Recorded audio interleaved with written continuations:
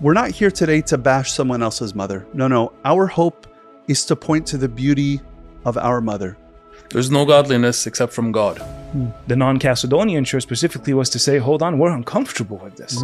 Disregarding that or talking about anything with that being not foundational is the epitome of absurdity.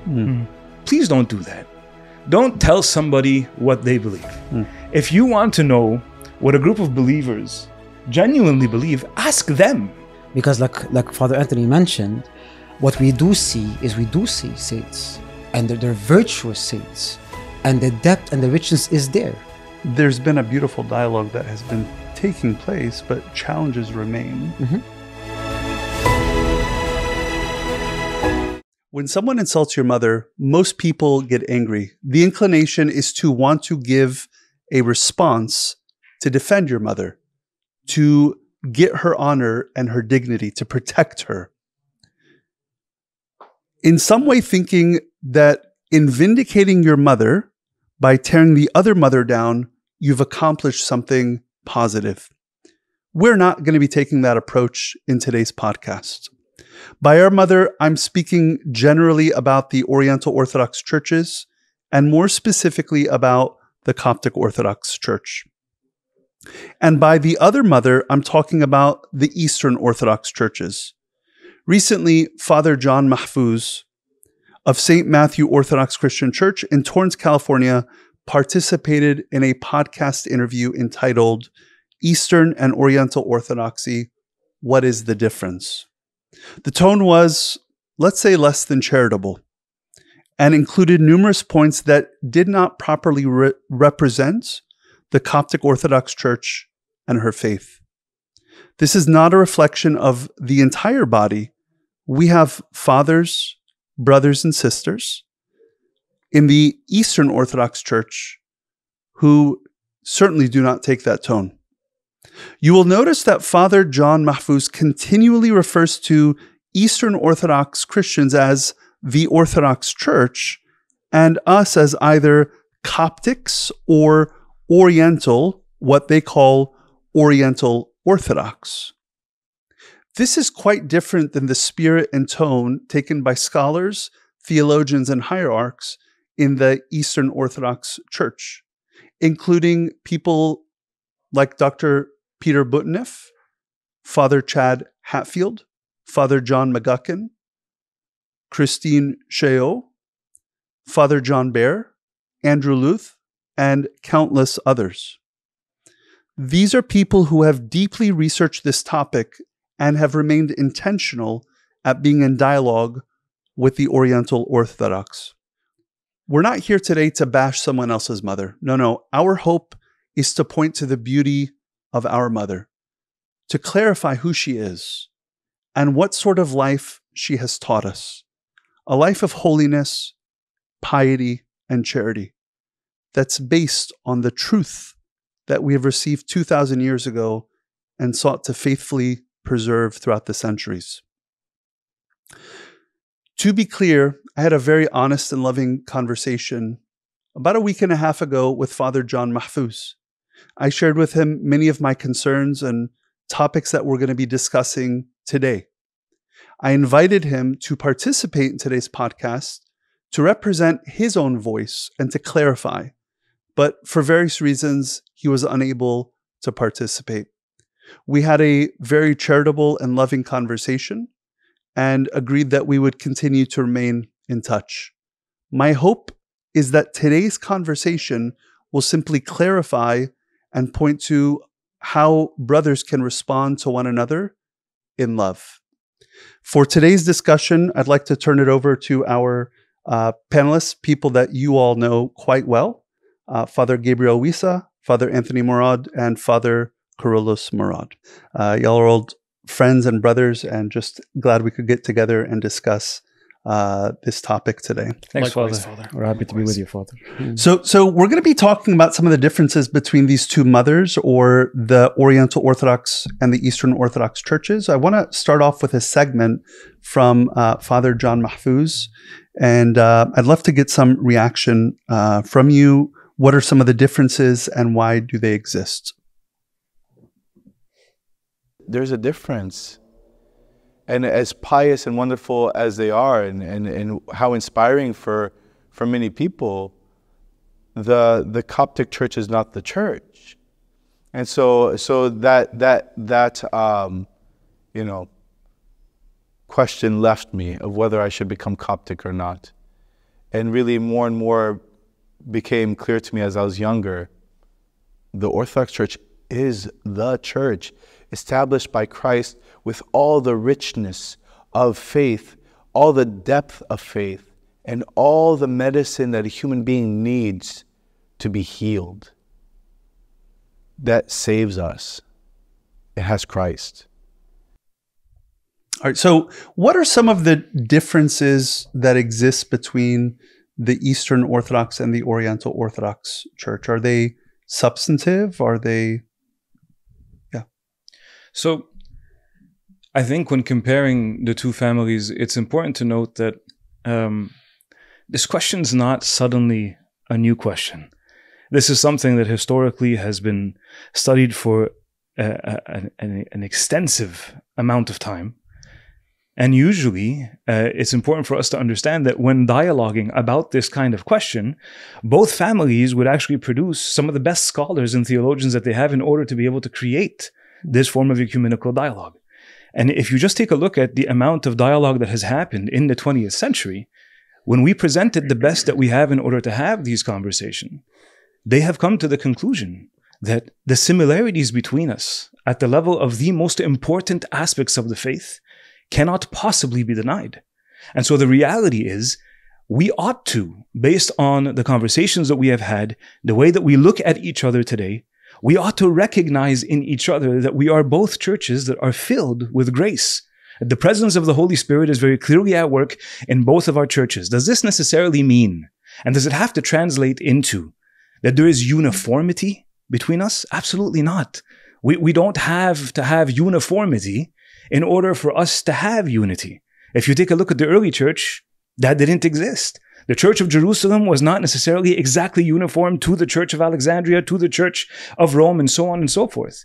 We can have unity without the need for everyone to express themselves in the exact same way at all times. But on the things that matter, these things that are dogmatic, that are non-negotiable, it is very clear through the extensive amount of effort and prayer that has been put in the 20th century, that very clearly there is an extensive amount of similarity that, again, cannot and should not be denied. So, with all due respect to Father John, when he says the Orthodox Church, and here he's pointing strictly to the Eastern Orthodox Church, that only the Eastern Orthodox Church is the church, then he's also implying that everyone who is not part of the Eastern Orthodox is outside of the church. And we also know that the teachings of the Holy Church are very clear. If you are outside of the church, you are outside of the body. What does that imply at the level of how it is that you see us when it comes to our possibility for communion with God, our possibility to be able to produce saints, to have a church that is filled with grace, to have a church where the priesthood of Christ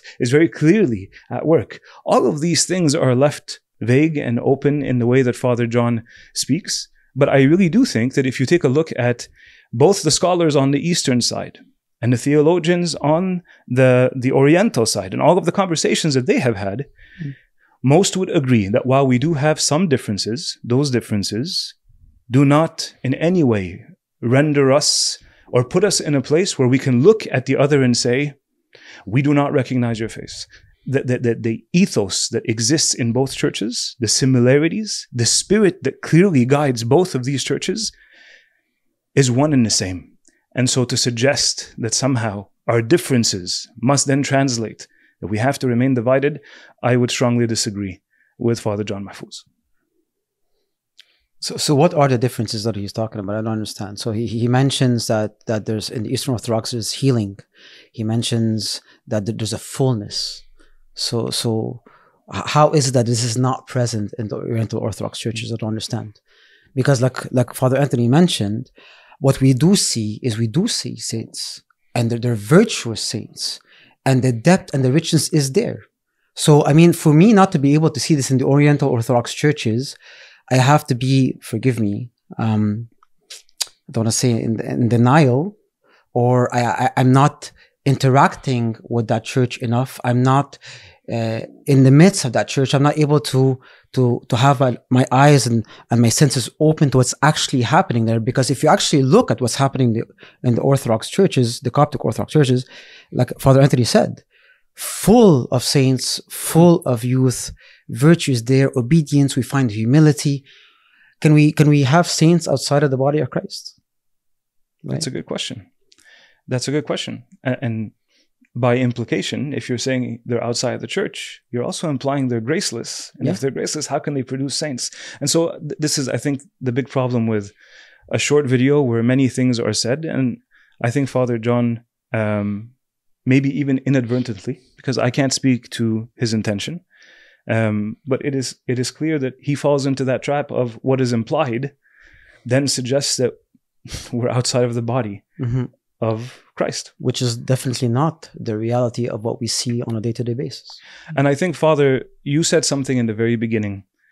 There's absolutely no doubt that there are differences, especially at the level of our expressions. There's also the fact that historically, we have to confess the fact that in the 5th century, we went in separate ways. There was multiple attempts of reconciliation on both sides. We did not want to be divided. We were hoping to be reunited through the Holy Spirit. But then eventually, especially in the Coptic Orthodox Church, at some point, the church was preoccupied no longer with dialogue, but survival. And historically, especially if you take a look at what happens in the 7th and 8th century, eventually the church went on a different path, was not communicating with anyone, and was very focused strictly at the level of making sure that there was a church in Egypt that would survive many different things. Ultimately, while we no longer spoke for a certain while, there's absolutely no doubt that we walked parallel and as faithfully as possible to what it is that we received. So there has to be differences in expression. We didn't live the same challenges necessarily, but what we did live was still very much guided by the Holy Spirit. So I think the differences that we might have might very well be at the level of our expressions, but they are definitely not at the level of the foundation of our faith. It's interesting because as a young man, when I was finding my way back to Christ in the church, one of the things that really struck me was when I visited different churches, Oriental, Orthodox, and non. I was really struck because I was not familiar as a young man with the Eastern Orthodox Church. I didn't know anything about Christians really outside of the Coptic Orthodox Church, with the exception of, Catholics and Protestants and whatnot. But I think what really struck me is when I came to experience the Eastern Orthodox churches that we were kind of in this 1500-year breakup with. And I'm looking and I'm like, there's a lot of parallels and similarities that are there. Yes, there's some difference of expression, but for me, that was really comforting because I thought to myself, if our church, which has been kind of broken up with them for 1500 years, is so much closer than they are with the Catholic Church, right? And even more so than with the Protestant churches, to me, that was really comforting and encouraging that, wait, we've both really sought to preserve that which we received during the apostolic and patristic era, and to live that, right? And so, yeah, some of those differences are there. I do think they're mostly expression. Can you clarify that? What is meant by expression? Yeah, so liturgical vestments, certainly, hymnology, some of the liturgical language that we use, even some of the ecclesial structure with, in the Eastern Orthodox Church, they all kind of fall under the ecumenical patriarch, more or less, up until recently. But whereas I think in the Oriental Orthodox churches, we have this sense of first among equals within our own communion, but not over one another. And so there's some diversity, I think, that exists there. I think one other point that you hinted at very briefly, in the Oriental family, we're a lot more comfortable with diversity. Yeah. I think in the Eastern Orthodox Church, there was a lot of effort in making sure that part of that unity that they wanted among them also translated into uniformity. Whereas in the Oriental Church, it's very interesting.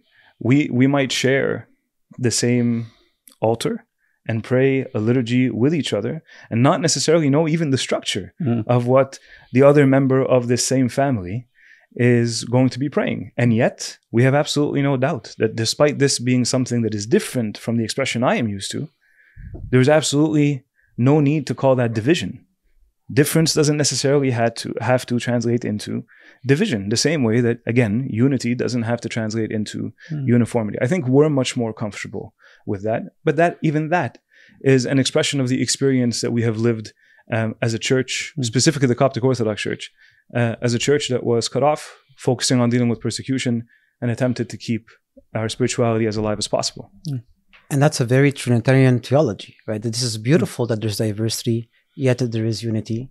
It's something that we should look for. We should not impose ourselves on the Eritreans, the Ethiopians, the Indians, right? So it's a beautiful thing. So I do not want the listeners to understand or to see this diversity as something that is negative, like Father Anthony is implying. It's beautiful and it's deeply rooted in our theology, and it's something that we should embrace. Let the person express himself as he or she needs in the liturgy based on their culture, as long as their dogma and theology is accurate. Dogma and theology being brought up. Father John, in the segment that was played, he talks about the piety of the Copts. And the word piety is the word godliness. This great mystery of piety, it's this great mystery of godliness. That paragraph that the Egyptian church puts in St. Basil's liturgy at the beginning of the institution narrative. This great mystery of godliness, for being determined to give himself up for the life of the world. And there's no godliness except from God. Amen. Well said. If there are youth till this day who are still worshipping the crucified God-man, it's because there is grace being poured forth from the fearful and divine mysteries that is feeding us life, life which heals our problem, which is death. So to say that there's no healing, to be able to pronounce on the divine mysteries that there is no life being poured forth, that there's no healing there, one would have to substantiate said claim a bit more in detail. It can't be en passant, as they say, in passing. Father Anthony, you mentioned that there are numerous scholars, theologians from both the Eastern Orthodox and Oriental Orthodox that have been discussing this topic for many decades. And so I'd like to turn just to a short segment by Christine Cheot, who has been at the forefront of this. And in fact, she was in the halls of that first or one of the first ecumenical gatherings in Switzerland, I believe it was. And so she's going to speak a little bit here about the differences. Are they truly theological or purely semantics, as some people might say? And love your reactions to her video. So are there differences that are truly theological? Or is this, as some have said, no, it's really just a matter of semantics? Well, I would say that semantics implies vocabulary and words which played a role for the theological terminology produced at Chalcedon. At Chalcedon, to speak of Christ being God as well as man, they used a new terminology speaking of two natures, in Greek, two physeis. This new terminology was not accepted by people who feared that this would imply a separation of the divinity and humanity in Christ. At Chalcedon, they also said that these two natures were in one person, which prevents any idea of separation. This is why it is so important, even today, that the Eastern Orthodox or Chalcedonians would also say and repeat that they believe in two natures, not only that in two natures, but in one person in Christ. Otherwise, we can perpetuate the misunderstanding if we speak only of two natures.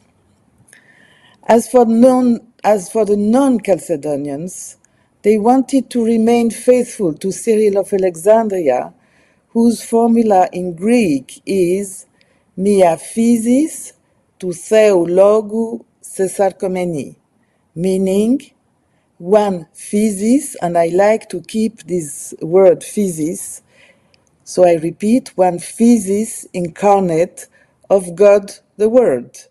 And here you can understand that when you speak of God the Word, you speak of the divinity of Christ, and when you say incarnate, you speak of the humanity of Christ. So you have to understand properly this formula.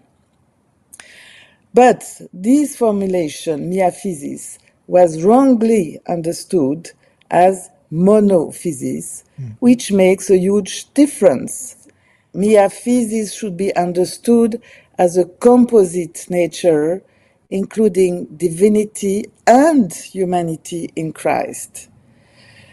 And of course, these two formulations should be given with all their words, as I said before, and not keeping only the words mia physis or two natures.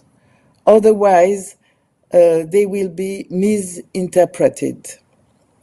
Thus, both formulations of Cyril and of Chalcedon can be accepted if they are well understood and explained. This was said and done during the unofficial and official bilateral dialogues.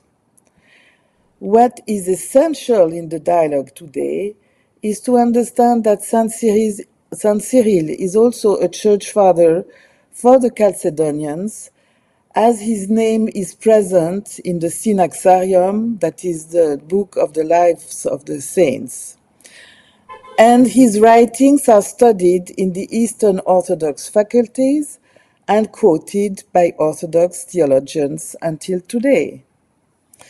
On the other side, the four adverbs used at Chalcedon, that is, without confusion, without change, without separation, and without division, these four adverbs balance and clarify everything.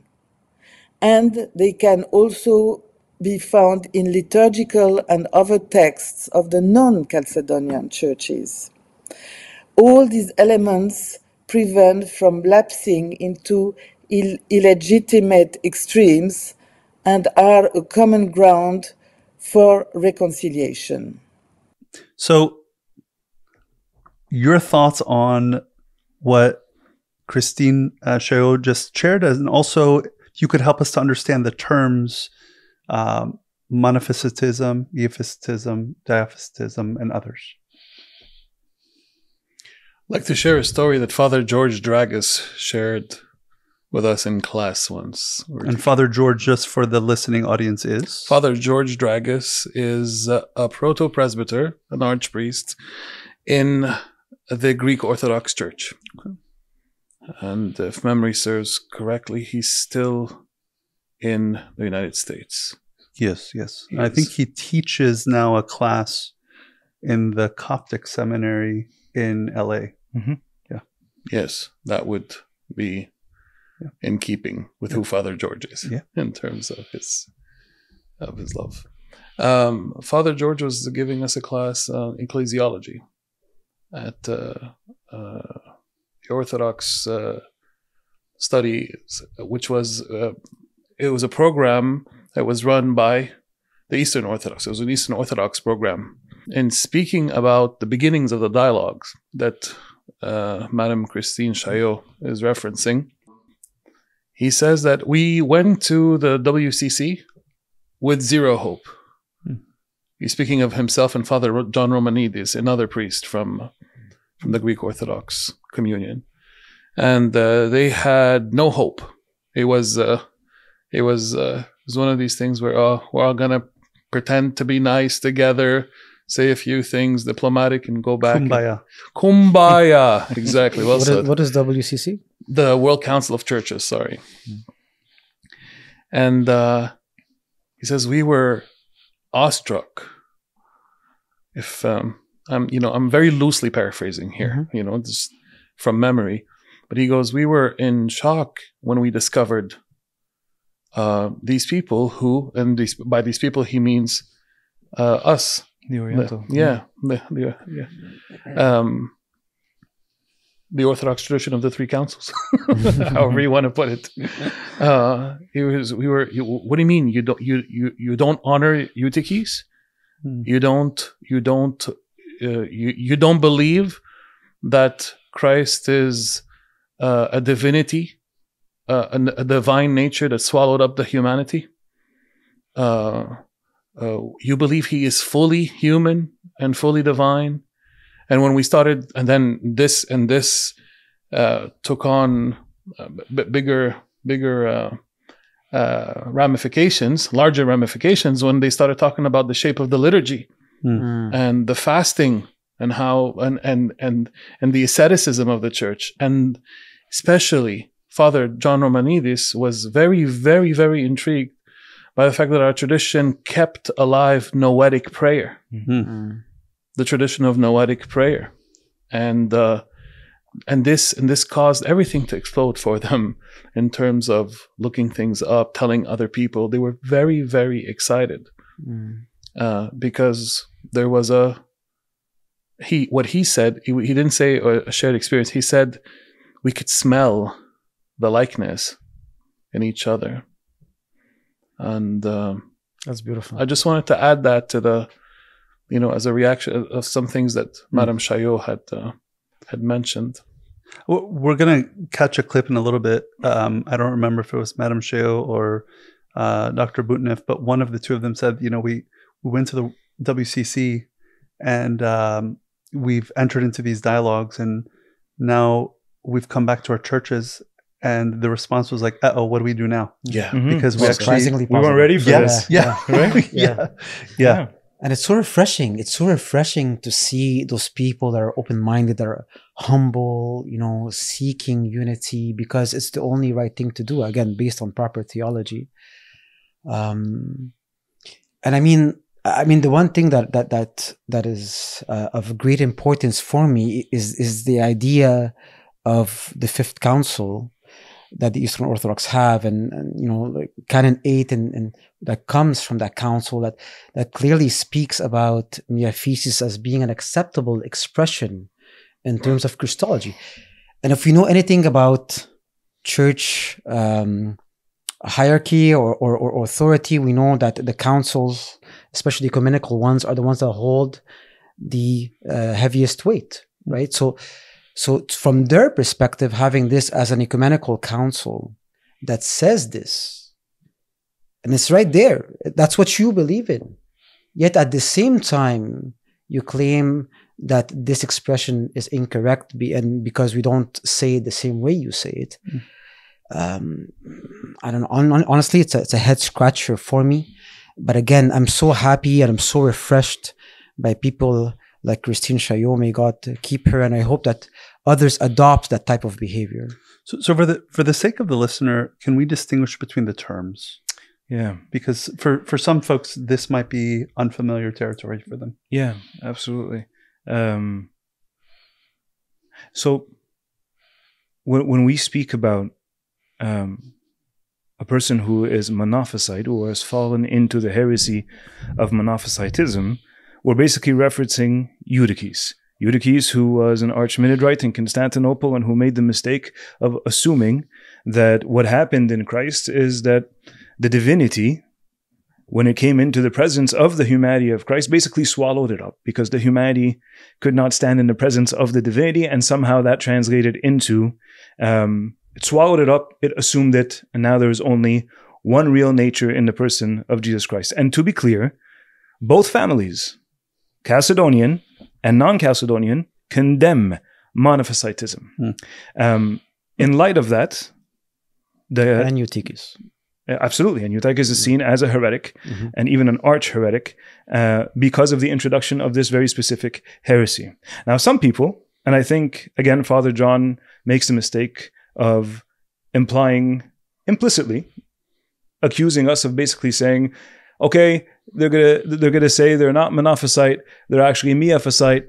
In reality, it's gonna sound like we're all the same, but we're really not. So I would just want to deviate from the conversation for just a second, and I would encourage everyone who's listening, please don't do that. Don't tell somebody what they believe. If you want to know what a group of believers genuinely believe, ask them. Don't sit there and tell them what they believe. Like Father just gave a beautiful example of how it is that Father George Dragas and Father Romanides, when they went there and actually dialogued and asked, hold on, you genuinely believe this? Can you explain? They were shocked at what they heard. But there is this unfortunate reality that exists where people already have a preconditioned idea of what it is that the other family believes, and in so doing, they condemn them without ever dialoguing with them. Open our books. See for yourself our understanding of what the liturgy is, or what our Christology is, how it is that we build our Christology on the forefather who defended the faith in Ephesus, St. Cyril of Alexandria. Miaphysis was not a term that we created when our backs were up against the wall in Chalcedon. This is the terminology that was handed down to us in Alexandria. Remember, the Coptic Orthodox Church is Alexandrian. We are the children of Cyril. And when we received this teaching, we maintained it as faithfully as we possibly could. So what does it mean to say that we are Miaphysite and not Monophysite? And Father, please jump in here because I know you're going to be able to express this better than I can. But St. Cyril, the way he explains it very clearly is there is both the Godhead and humanity, very clearly, both natures, in the person of our Lord Jesus Christ, but they are united in a way that is ineffable, completely mysterious, and inseparable. And so because in him they are one, he then describes this as Miaphysis.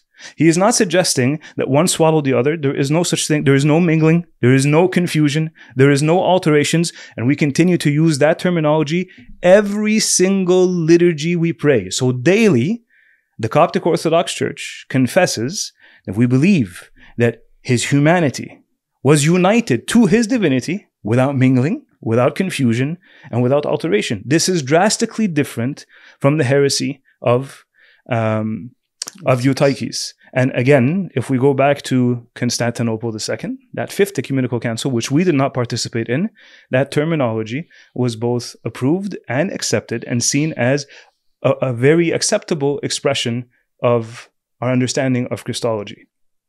Does that make sense? Sure. We just need 7 more podcasts. There's a lot to unpack, for sure. There's a lot to unpack. And St. Cyril was continually declared as a saint in that council, right? His 12 chapters were upheld. His 12 anathemas were upheld. And it's all there in the canons. So he's a common father. So we are all his children, actually, although he's a patriarch from Alexandria, right? We are all his children. So what are we talking about? What are we talking about? The word Mia in the Gospel of St. Matthew is used by the evangelist when the Lord is speaking about the two shall become one. One. You just reminded me. When he speaks about one, the Greek word there is Mia. It's not monos. It's not mono. So it's a real unity. What we believe about when two people walk into church to be married, to be wed, to be crowned, they walk out mystically, truly one. And that the unity is real. So if we speak about a unity, that's where the word comes from, UN, right? The UN there is for, is where most languages speak about one. It will be En in Greek. Enosis, unity. That means that the reality is that they are one. We have no problem speaking of the two pragmas, the two things, the two of which Christ is, of which Christ is. But we speak of one Lord, Jesus Christ, who for us and for our salvation came down from heaven, was incarnate of the Holy Spirit and of the Virgin Mary, and became man. In light of what you just said, I want to read a passage from Saint Cyril, and this is taken directly from his writings on the unity of Christ. And I absolutely love this very specific writing because the way that he writes it, it's really beautiful how it is that there's somebody who's posing a question and then he's giving the answer and he's anticipating the rebuttal, and it's so wonderfully done. But right before you begin, can I just comment about the title of the work? Yeah. And the Greek is Periis o Christos, that Christ is one. On the fact that, on the, around the fact that Christ is one. I want to hear from you, and then I want us to play a clip, because I think Dr. Peter Butenhoff speaks and gives a very thoughtful response to this question as well. And I'd like to get your reflections on that after. Sure. Yep. After you share the so I'm going to read directly from St. Cyril of Alexandria. So he says, Godhead is one thing, manhood quite another.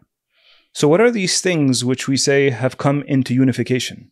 One cannot speak of things united when there's only one thing to start with. There must be two or more, clearly demonstrating that, of course, there is Godhead and of course there is manhood. So the person who's asking the question says, this is why they argue that these things we name are separate realities.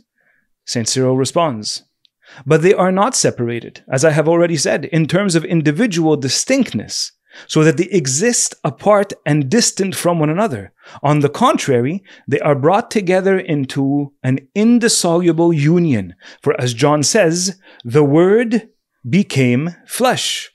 The person posing the question says, in that case, both natures must have been confused and have become one. St. Cyril responds, but who would be so misguided and stupid as to think that the divine nature of the Word had changed into something which formerly it was not, or that the flesh was changed by some kind of transformation into the nature of the Word himself? This is impossible. We say that there is one Son, and that he has one nature, even when he is considered as having assumed flesh endowed with a rational soul. As I have already said, he has made the human element his own. And this is the way, not otherwise, that we must consider that the same one is at once God and man. The person posing the question says, then he does not have two natures, that of God and that of man? St. Cyril responds, well, Godhead is one thing and manhood is another thing, considered in the perspective of the respective and intrinsic beings. But in the case of Christ, they came together in a mysterious and incomprehensible union without confusion or change. The manner of this union is entirely beyond conception. To us, this is our understanding of what it means to be Miaphysite. Can we give some philosophical background to what St. Cyril is saying here? When he calls out that whoever would think that there could be mixture is foolish and or, in the words of St. Cyril, stupid. The basic teaching philosophically behind all of that is that things of different natures, if they unite, they do not cause mixture. That is to say, when he likens the unity of soul and body in a human being, because the soul is of a nature, of a certain nature, and the bodies of another nature, them coming together and uniting don't make mixture. The soul does not stop becoming soul, and the body does not stop becoming body. The same way in which if I dye a fabric, a dye is of a nature, and a fabric is another. If I bring them together and unite them, then if I now have a red shirt, it did not stop being a shirt. The shirt is still, the physicality is still manipulatable the same way, but because of the difference of natures that come together into one, there is no mixture. And the basic accusation is, oh, well, in your saying one nature, you're creating like a demigod, or going back into the pagan days. That's Monophysite. A tertium quid, a third something, a third thing, and that's absolute foolishness. And no one is speaking of any mixture or confusion there. Excellent, thank you. This next clip, it's a little bit of a longer one. It's about 4 minutes. I just admittedly usually watch my videos on double speed. But we're not going to do that. We'll watch it on normal speed right now. I envy those who are able to do that. Yeah. All right, let's take a look. Well, we referenced some terminology earlier, and I think this would be a good time for us to learn from you and your research how to understand the differences between a monophysite or monophysite, a miaphysite, and then kind of related, but couple hundred years later, miatheletism. Can you help us with those terms? Sure. I'll just briefly talk about the last one. Monothelitism was a 6th, 7th century heresy that taught that Christ had only one will. And so one of the things, by the way, that the modern dialogue showed us, the 20th century dialogue, was that the Oriental churches have no problem confessing that Christ has both a human and a divine will, two wills, So that was one of the joys of the modern dialogue, is to say, oh, you also believe that there are two wills. Oh, you also believe that Christ is consubstantial both with God the Father and with us as Son of Mary, as Son of the Father.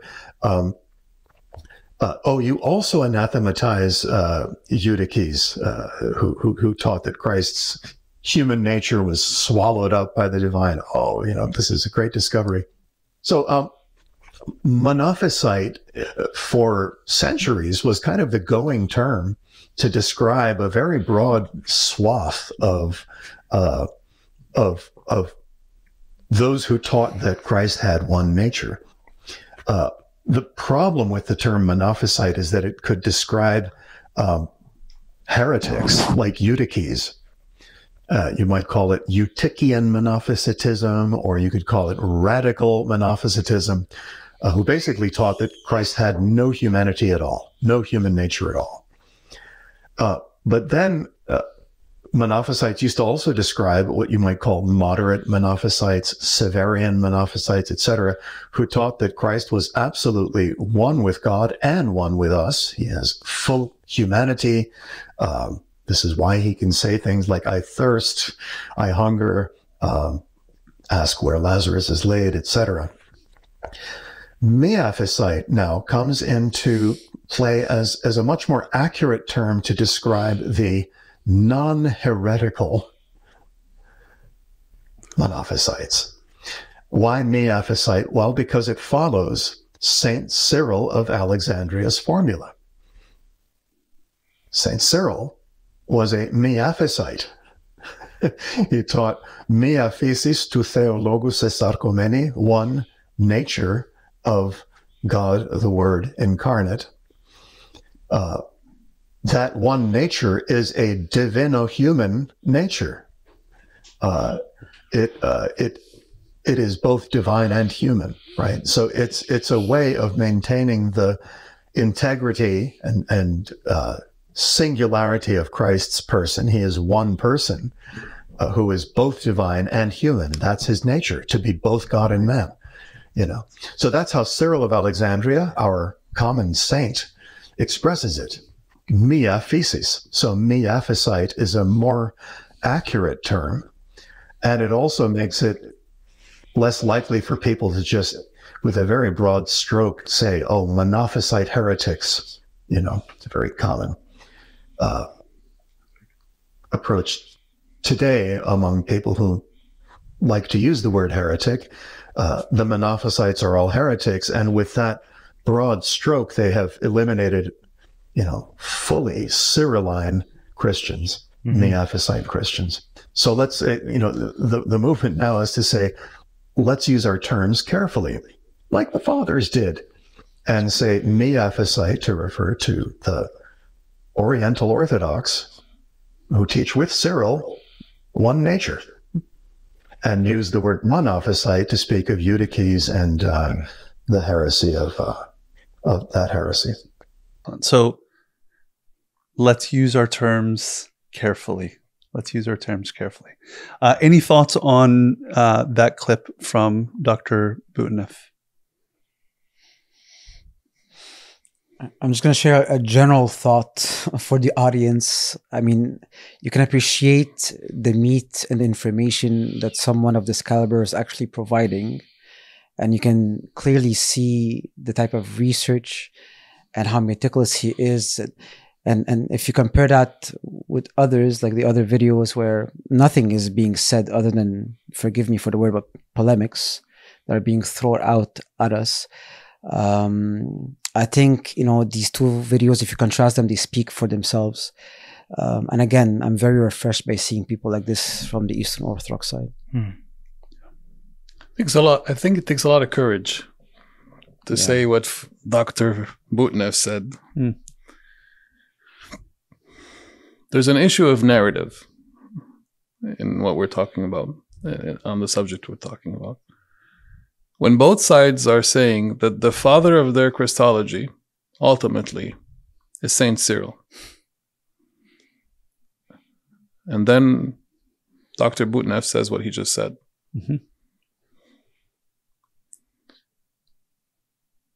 That Saint Cyril is a Miaphysite. When Saint Cyril speaks about the unity, in his Greek, he says that it happened kataphysin, according to nature. That is to say, it was a natural union. That the unity that happened, think about it, it's a natural union. It's that he united naturally to humanity, him being the Word, born from the Father before all ages. And to say that, if we go about it historically, that Saint Cyril brings about most of what he says from Saint Gregory the Theologian. We know that Saint Gregory the Theologian composed 10 very elaborate anathemas in Constantinople in 381, especially in defending the title Theotokos. And there's a whole bunch of history that we can get into there that probably won't get into today. But that Saint Cyril develops the 12 anathemas to finalize things, and that they are read and proclaimed as the final say in Ephesus in 431.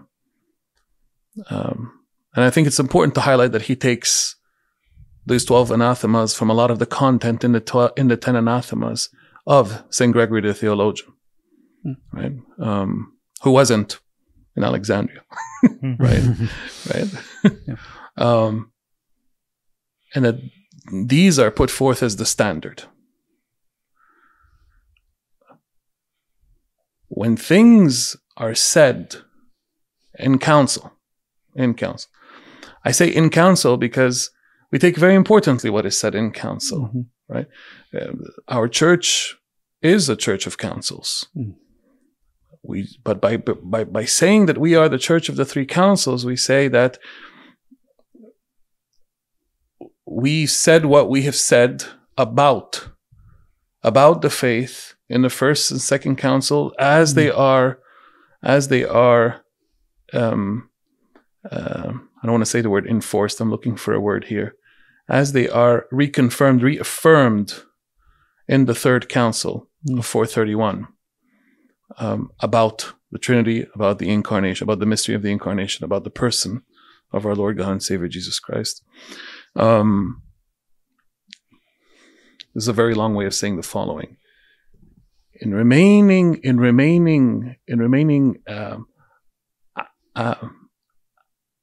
absolutely, I don't mean this negatively, but in remaining inflexible to the ramifications of these 12 anathemas. And in disagreeing with anyone who would say something like, for example, about the 12th anathema, that he who hangs on the cross is God, right? He who hangs on the cross bodily is God. His identity is God. In this case, the second person of the Trinity. When a person is declared to be Orthodox, despite having said that the one who hangs on the cross is not the giver of life, we take issue, a very serious issue. In the words of Father John Mahfouz, that is a problem. Yeah. For the sake of our audience, can you just clarify who spoke that? Theodoret of Cyrus, who is someone who was declared heretic in the Council of 449. Not a council that we say that we hold as ecumenical, right? This is Popularly referred to as the Robber Council. Latrocinium, yeah, the Robbers' Council, a term coined by the Archbishop of Rome, Leo, after the fact. Yeah. That council, Theodoret of Cyrus, is deemed heretical, and the Roman legate at the Council of Chalcedon in 451, 2 years after, it's in the minutes, and we don't have any minutes for Chalcedon. The minutes that we have are from those who adhere to the Chalcedonian tradition. That's right. The Roman legates sent by Pope Leo say we have read it and found it to be orthodox. We have read his works on Christology and found them to be orthodox. We take issue with this. How are we supposed to react to this as Oriental Orthodox when the Christological formula is being changed? There's a Nestorian background to things, right? In the previous councils, we start hearing of two natures. Okay, it's in one person, but then Theodoret comes in the picture. Ibes of Edessa comes in the picture, and these were people that had, at the time at least, and still to today, I think it is very clear. Well, it is upheld by many that they had Nestorian implications in their teachings.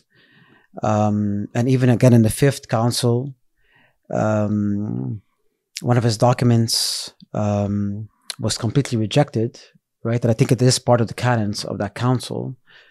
So how are we supposed to feel? I mean, I find that it does, put us at an uneasy position.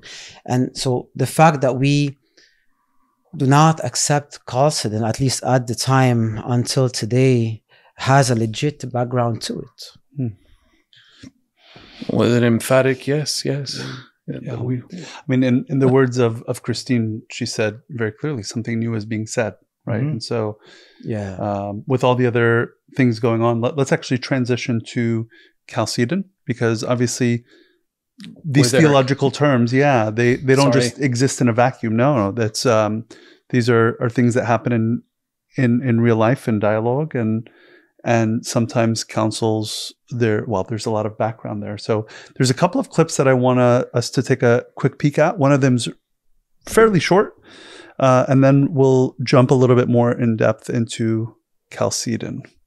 This is just kind of leading up to Chalcedon. All right. So are the Oriental Orthodox or non-Chalcedonian churches then guilty of what is termed Eutychianism? That is, Christ's human nature was somehow swallowed up by his divinity? No. Okay, so you would not go that far there. That's good. All right. So very, very emphatically no, just for our non-Oriental Orthodox listeners today. very clear that no, the Oriental Orthodox Church does not believe in Eutychianism. All right? Go ahead. Can I just backtrack real quick on something?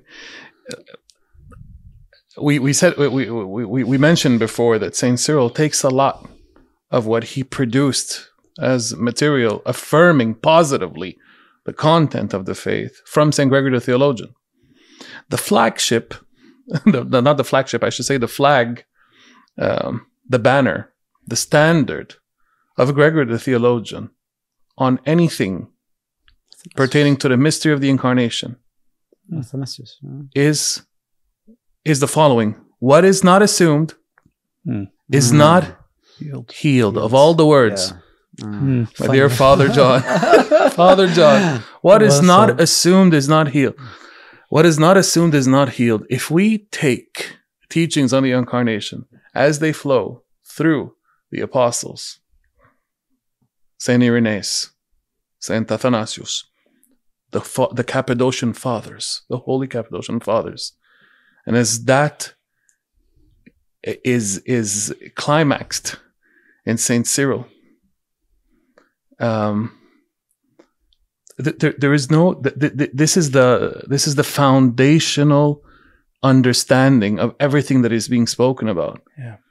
The Church of Alexandria abandoning the Church of Alexandria, all of the orthodoxy, the centuries worth of orthodoxy being poured into Antioch and in Alexandria, the Syrian Church and the Alexandrian Church, disregarding that or talking about anything with that being not foundational is the epitome of absurdity. It's absolutely crazy. You can go into our Sunday schools, and when we speak about St. Gregory the Theologian, that's the one quote we quote. It's true. That's the one quote any kid from Sunday school, if they got any Sunday on Gregory the Theologian, that's the one quote they come out with. What is not assumed is not healed. So how can we not speak of a full, real humanity? It's all right. So let's slide into some of the figures, and Madame Cheot does a fantastic job of breaking them down, and then I'd like to get your thoughts on that. Eutyches, who was an archimandrite or monastic superior in the Eastern Church at Constantinople, and who died around 454, that is just after the Council of Chalcedon, was condemned as a heretic, as he emphasized the exclusive prevalence of the divinity in Christ. After the Council of Chalcedon, Severus, who was the Patriarch of Antioch from 512 to 518, was condemned. But the studies of today clearly show that he was just a true and good follower of Cyril of Alexandria in his Christological formulation, using mia physis in the sense we explained before. Thus, we can say that he's not a monophysite, but he's a miaphysite. As for Dioscorus, Patriarch of Alexandria from 444 to 454, who also follows this miaphysite terminology of Cyril, he was condemned for canonical reasons, for not coming to the council after being asked to do so, and he was not condemned for theological reasons. Okay. All right. So actually, before we jump in, I want to show one more short clip. This one's about just under 40 seconds by Dr. Butenhoff, and because he touches on some of the same points, and then I want to get your thoughts on the difference in tone between Christine Cheot and Dr. Butenhoff about just the difference in tone that you see. Yep. You know, some of the leading patristic scholars we have all agree. You know, Meyendorff, Lauth, Baer, Galitzin, all agree that Severus was teaching the same thing as Cyril of Alexandria. So that's a new insight, I think, that we do well to learn from. So what are you hearing that Christine Cheot and Dr. Boutneff are saying that Father John Mahfouz is not, and vice versa? I think they are presenting a very clear, faithful, and unbroken continuity from Cyril to those that we see as faithful, both heroes and fathers of the faith. When we speak of Dioscoros, when we speak of Severus, we take pride in the fact that we call them our fathers, our teachers, our patriarchs. And very clearly, these two scholars, these two theologians, are very clearly pointing to the fact that these two find their faith founded in their forefather, who is Cyril of Alexandria. Now, unfortunately, when we contrast that to what is implied in Father John's short video, I think he makes a few grave mistakes. I don't know if it was a blunder on his part, but he says a few things actually about the history surrounding Chalcedon that are unfortunately just blatantly untrue. He says, for instance, Dioscoros didn't go to the council. Oh no, he was very much there. He was put on trial there, only then to be put under house arrest because he was held in contempt.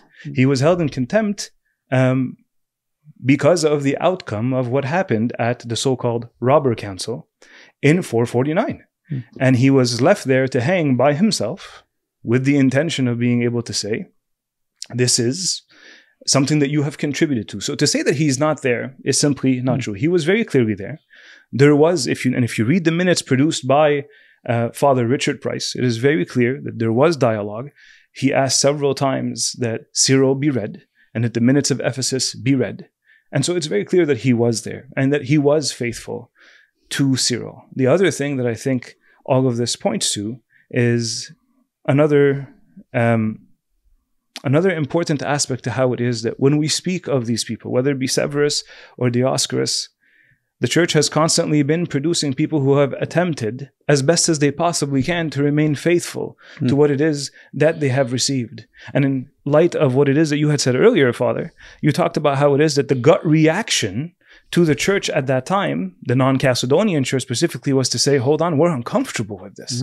This is not what we are used to. This is not what Ephesus was, both proclaiming as well attempting to prevent harm from.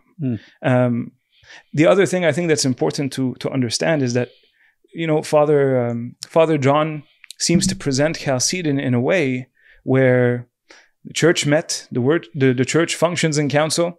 The council made the decision. People didn't jump on board. If you don't jump on board, you got to get off the bus. And if you get off the bus, you're not part of the church.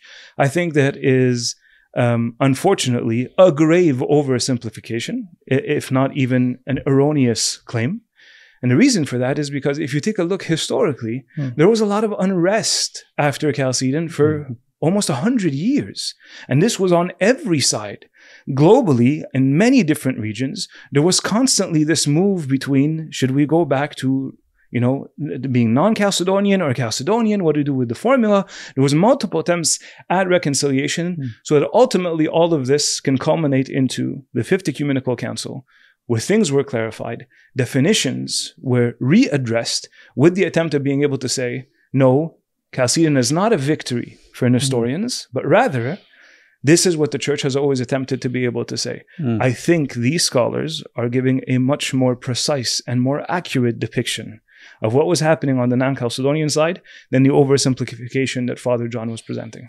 I want to actually use that as an opportunity to jump into something else that Dr. Boutneff says as to why there were some of the misunderstandings.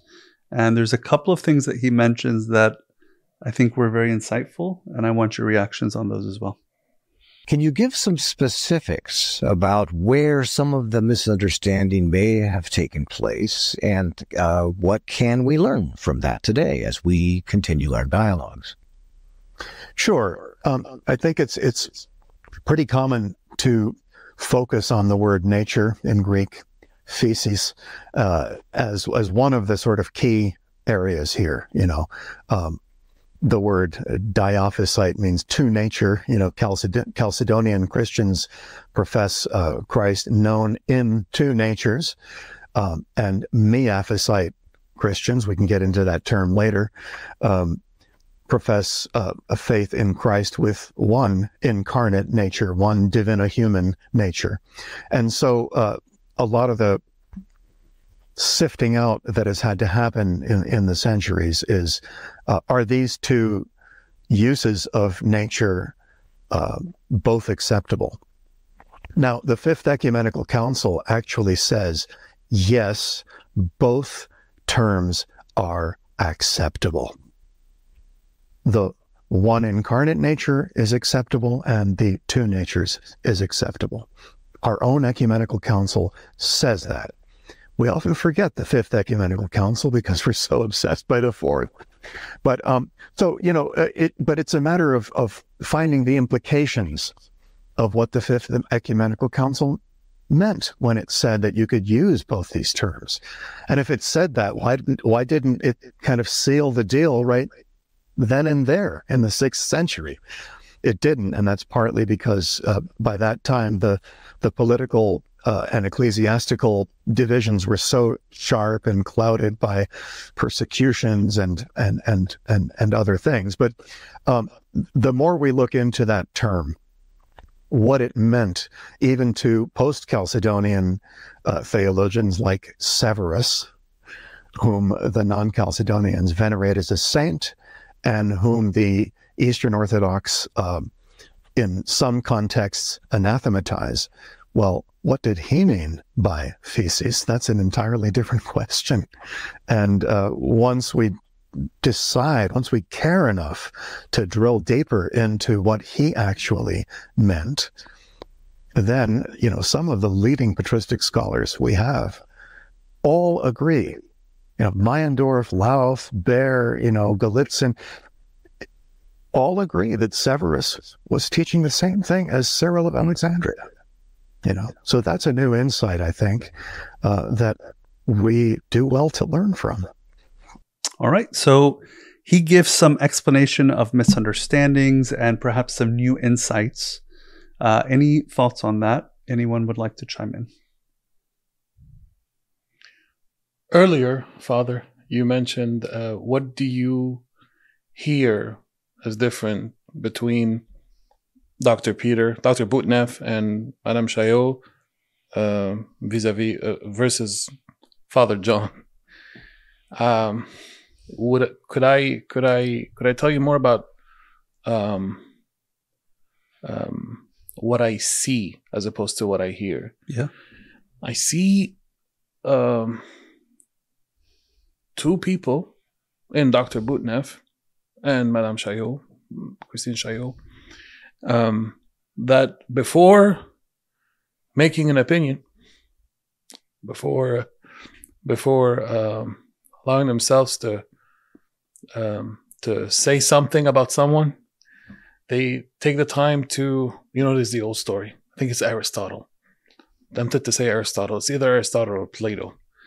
That a friend of Aristotle came to him and says, "Hey, about our friend, this and this and this and this and that." He's talking to them about another common friend of theirs. There were three. And so Aristotle starts listening, says, "Yep," and he puts his hand on one ear. And at the end, you know, halfway through, he's distracted. The person who's coming up to him and talking to him about their third person who's in there. He goes, "What are you doing?" He goes, "Take your hand off your ear. It's distracting." He says, "I'm saving it for our other friend. I'm saving it for our other." You know,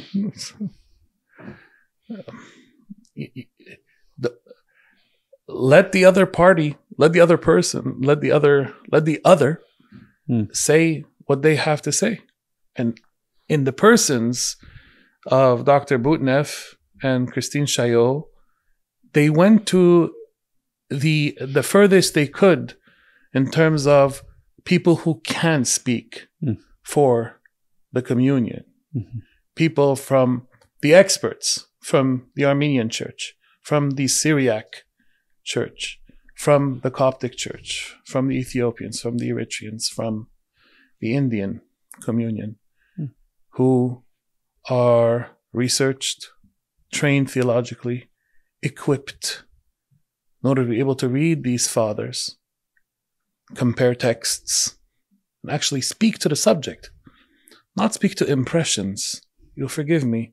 I don't mean to be uncharitable. But to say that I stopped seeing, to imply that I stopped believing the lie, that there is something worth exploring in terms of dialogue, or that there is something we could learn from each other, because I'm taking nothing away from the experience of Father John when I say this. I believe his experience was genuine, and that it's the first time that somebody actually speaks to him about the love of Jesus in that way, speaks to him about the Jesus Prayer in that way, speaks to him about these things and how they influence the reading of Scripture and fasting and the ascetical life and the liturgical life in the church. Sure, but to say that.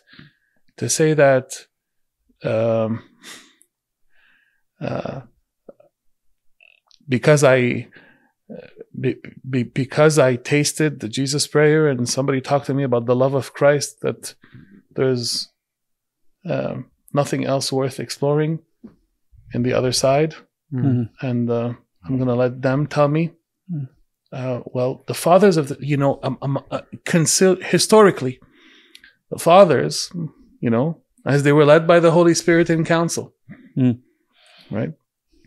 Was it always all the fathers who are articulating the faith? Or are there certain members in the body of Christ who are chosen to be the mouthpieces of the church? And they're very, very few in every era in which an articulation of the faith needs to be made, in which the faith needs to be articulated precisely, right? Not everybody was Athanasius. Not everybody was St. John Chrysostom. Not everybody was Gregory the Theologian or Basil the Great. And certainly not everybody was Cyril. Christine Cheo mentioned to look in a liturgical text, right? If you want to know what a people believe, look at their worship, look at their liturgy. And I remember Bishop Daniel Findikian, before he was a bishop, he was serving at the Armenian seminary in New York, and he came to give us a liturgical theology course at the Coptic seminary in New Jersey. And he said the same exact phrase: if you want to know what a people believe, look at their worship, open their worship books. Yes. And more recently, I was at the Antiochian village during a residential week and had the pleasure of meeting a very, I believe, holy and pious man, Metropolitan Saba. And he was sharing a story with a number of the MTH students in the cohort, because there were also a few Copts that were present. And I was there and observing this, and he said, that he was one time at a liturgy in Wadi Natrun when he was still a monk. This was several decades ago.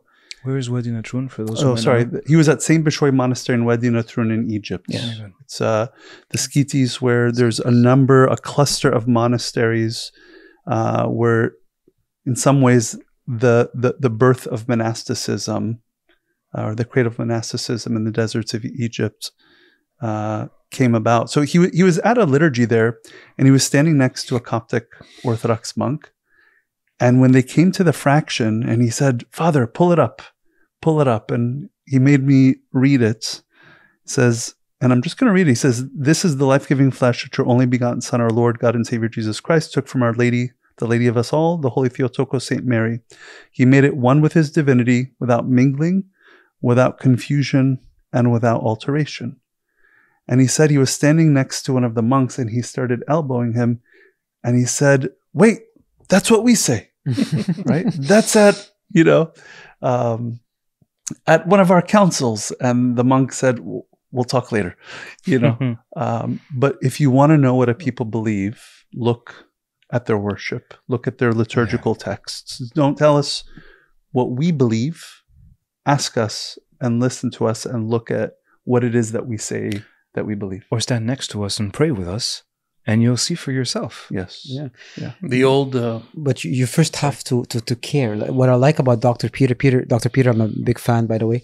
Dr. Peter Butanev cares. You can see it in his tone of voice, right? And if you have the humility and if you have confidence in your own faith, you will not be afraid of looking at the other and trying to discover what is it that they believe in and to communicate with them.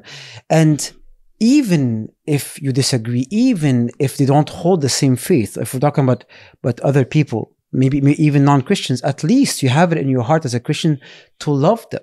Your heart has always to be open for them. If you don't have that basic feeling as a human towards the other, then you're not living your Christianity. And if you're not living your Christianity, so what's the point of claiming orthodoxy when I'm not even doing the basics of Christianity? I'm not perfect. I try to love my enemy, right? But this is something that we're always seeking. So I find it very scary, actually, when people claim orthodoxy, yet the basics of Christianity are not shown in their lives. the basic evangelical tenets. That's scary stuff. Yeah. And in some ways, there's been a beautiful dialogue that has been taking place, but challenges remain. And I think this is one of the underlying themes that exists that prevents or challenges a continued dialogue and movement of these two beautiful sisters or mothers towards one another. Yes. And Father, to be clear, for the sake of complete transparency, if we go back to your example, some of those two beautiful mothers' children on both sides are speaking and behaving in ways where they are making reconciliation between the two families virtually impossible because of their outlook. But there are others, and I see it very beautifully, that spirit of a desire of union and reconciliation. You see it in Dr. Butanev. You see it in Christine Chaillot. We see it in many others. We see it in Metropolitan Saba.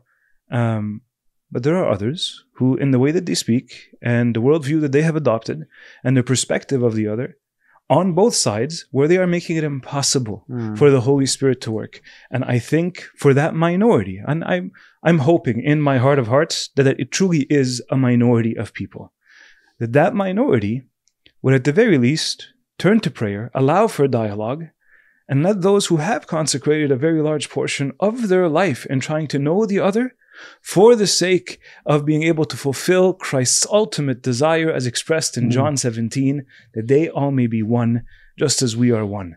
At least let those people lead the conversation. Yeah. So let's talk about some of the challenges. Let's cue up the next clip and talk about some of the challenges towards that reconciliation. Because nobody enjoys schism and disunion and ecclesiastical battles. If you do enjoy them, you might have a problem. Some people have a problem. It's a time of that sometimes the dust needs to settle, and sometimes the dust needs 1,000 years to settle. And I think already there was a hunch back then that the word nature, physis, was being used in different ways. But some of the other repercussions about who gets anathematized, who gets to be a saint, these questions sometimes got clouded in the political turbulence. And I think we have a clearer perspective on some of them. Again, not smarter, just perspective. Great. So what are some of the obstacles that you all see that remain to reconciliation? I know you mentioned some of the undertone that exists from some cousins, perhaps, if you will, in faith, children of these two moms, right? How they respond to one another. Maybe not just the outlook, but the tone. But what are some other challenges, perhaps, that remain towards moving to reconciliation? And this is by no means comprehensive. I'm just going to shoot one out there. I think Dr. Butanev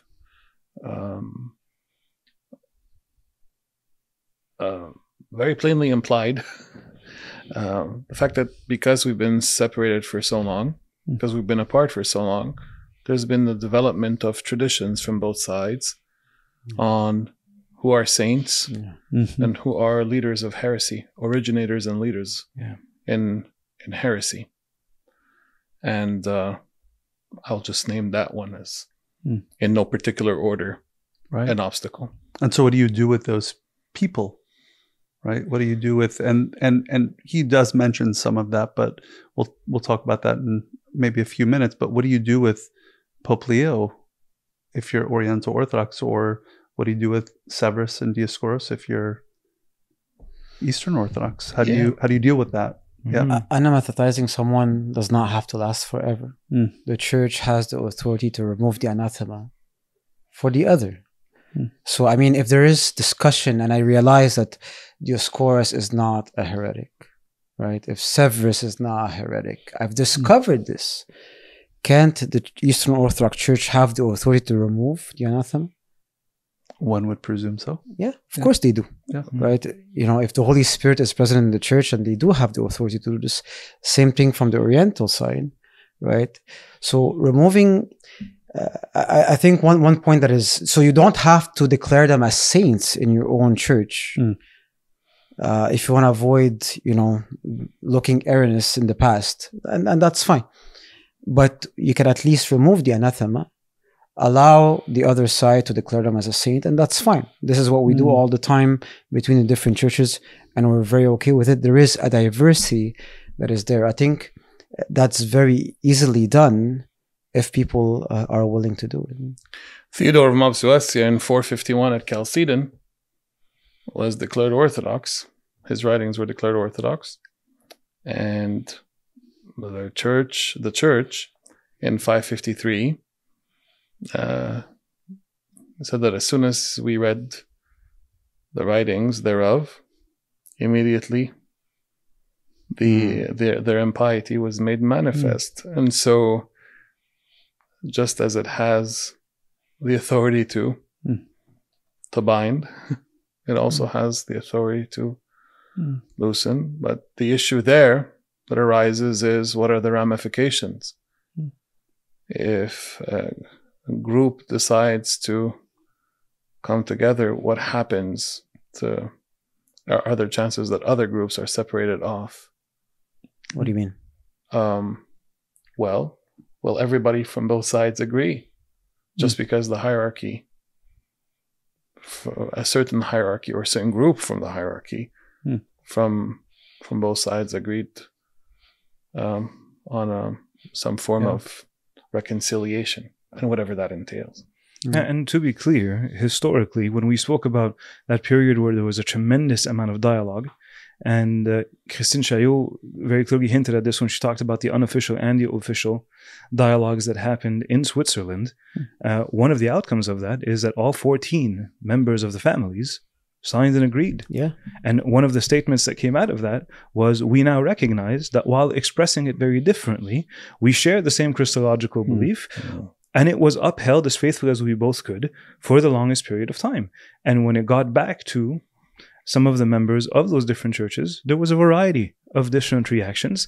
Not everyone agreed. And I think that is another big challenge that will face us. And to Father's point, when you talked about, for instance, Theodore and how it is that he was received at Chalcedon and officially anathematized in Second Constantinople 100 years later, the non-Chalcedonians would say, well, he was excommunicated by us in 449. And even though he was excommunicated at that council that was led, one of its leaders, one of its presiders was Dioscorus, even though he was anathematized much before the rest of the church came along and excommunicated him, that difference in period shouldn't have to matter. The church can adapt and come to realization that the Holy Spirit is constantly working, revealing things to us. And if we desire union, we have to allow ourselves to struggle with very difficult things. And despite the reactions we might see, despite the fact that sometimes on things that don't matter, we may have to sit down and say, you know what, we can agree to disagree as to how we understand the history. But what's most important is, what do we do with what we know today? Because historically, if you ask, and I think even Father John in his video, he alluded to this. He said the non-Chalcedonians are not going to back down and suddenly accept Chalcedon, and we are not going to drop Chalcedon, so there's no hope. Well, I don't know if it's that simple. I really do think there is a possibility for us for the non-Chalcedonians to sit down to say, in light of what was said in Second Constantinople, can we understand where the church, the Eastern Orthodox Church, is today? And I think the Eastern Orthodox Church, in light of Second Chalcedon, can also sit down and say, can we also have an appreciation for where the non-Chalcedonians were when they originally rejected what was happening or what was being spoken and expressed in Chalcedon? It's what we want for today. Will we always agree on what happened in history? Not necessarily. And I know I'm oversimplifying it. I'm very happy that this decision is way above my pay grade, and that ultimately what I am called to do as a presbyter in the non-Chalcedonian Church, in the Coptic Orthodox Church, is to go to the altar every single liturgy and to pray that the Holy Spirit may continue to work to make us one body and one spirit. And if we do that, then I don't think there's an obstacle that's too big for God to be able to overcome. Amen. There's another challenge towards reconciliation that I want to turn to. We're going to jump into a video here. In America, you have pockets of places where there is a very close collaboration, where our churches are often side by side with each other. In some localities, in the blessing, as I was saying, at St. Vladimir's Seminary, where a large percentage of our students are Oriental Orthodox, Coptic and Armenian especially. I keep using that word impulse. The impulse is to be together in as much as it's possible. We are not in formal communion with each other, and therefore at our seminary, which is obviously a very visible and an important place, we're not allowed to, we do not share intercommunion. When we are at liturgy and the Malankara and Coptic and other students and Armenian students are standing in the back and not receiving communion, it's an extremely painful thing. Should be. And yeah, exactly, John. It should be painful. We need to be familiar with that pain because that pain needs to motivate our action. Yeah. So I think the reason I wanted to play this clip is I think one of the challenges is that I think in American culture, we avoid discomfort. We flee from it. We like our comfort in general. Preach. Yeah. And so I think one of the other things that Dr. Butnev mentions is that the relationship between the Oriental Orthodox and the Eastern Orthodox in the Middle East, in Egypt, or in the mother country, as he calls it, says are in many ways they're closer because, assuming that they're living side by side, right? He says because Christianity has been a small minority, and factions cannot be afforded. And then the second thing that he says is because the relationships tend to be closer and they live together, they break bread together, they intermarry quite a bit in some of these places, there's a pastoral approach that does not ignore theology. And so what do you make of the sense that in our comfort here, it's easy for us to sit in our, high churches and kind of look out and say, we're comfortable where we're at. And sometimes it's discomfort moves us and we have to be able to look at the other and see them kind of as the video is describing, that there is a pain that's there when we look and we see our brother, our sister, not being able to commune with us. In the same joy. Yes. What do you make of that? I think you said it. I think that's one of the main reasons why we're not working together towards unity. I think it could be in the hierarchs of the church, they are afraid of the minority that is always loud, does not like, or that claims that the others are non-Orthodox, right? And if as a hierarch, in the church, I'm not ready to be crucified with Christ, if I'm not ready to hold on to the truth and seeking the other in love for the sake of my own comfort, it could become a problem. So I definitely agree that comfort as a whole, it is what it is. We've been used to this, we're doing our own thing, is definitely a problem. And that's what I like about Dr. Peter Buttineff so much. Like, you can see the zeal and his broken heart, and that is something that is ultimately wrong in the body of Christ, and it must be healed. And he's not a clergy member, but his care is so obvious for everyone to see, regardless of any kind of ramification he might get from these type of videos, regardless of us using his videos to describe, how we should be going towards each other. But this is what Christianity is all about. If we want to find resurrection, we carry the cross. And one of the Desert Fathers, this is more of a tangent, but he says this beautiful thing, or this beautiful saying that is very hard to bear.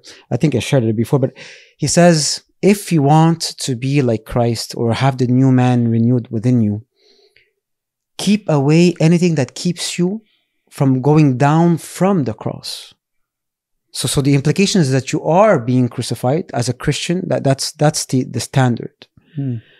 So avoiding comfort is an absolute necessity if we want all of us together to work towards that unity, because comfort definitely keeps us away, even in terms of marriage.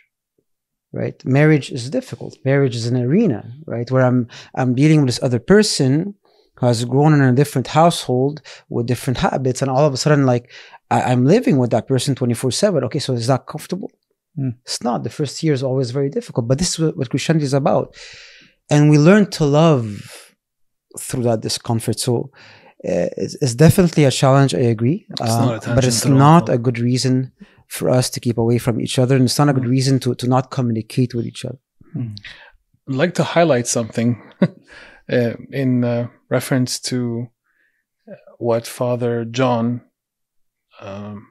Mahfouz said. When he said, "Oh yeah, the Coptic priest would tell me, oh yeah, come have communion, we're all the same." This is not what's happening at St. Vladimir's chapel. The Armenians, the Malankara, the Copts are all staying back at the time of the distribution of the mysteries. We're studying together. We can go to prayer together, maybe during the hours, during akathis, or whatever it is they can do together. But there's a painful reminder there. There's an observance that there is a desire for unity that we share with Christ, but not at the expense of, how can you say, wrongly accelerated, shoved under the carpet